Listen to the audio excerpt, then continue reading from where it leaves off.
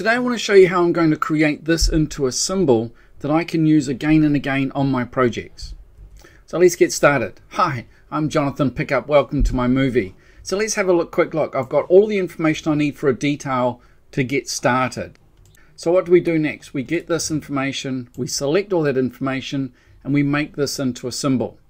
And I'm going to again use this corner here as the insertion point for my symbol, because it's going to be a consistent thing that I can use to line up my different symbols. We're going to go up to modify, we're going to create a symbol. Now it's really important that you name the symbols in a way that allows you to find them later. So I'm going to paste in the name that I want. So this is the sill, not the head. So it's got the same name convention.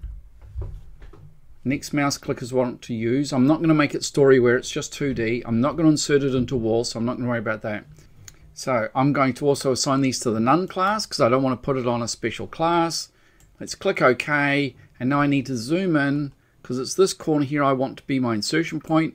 Click and OK. So that is now a detail, and if I need to reuse it, I can go to my insert symbol tool. There it is there, and now I can double click. And so now I can get my detail. So I was going to use my sill. Let's double click on my sill detail. I'm not going to import the hatch, I'm just going to use the one that's already there.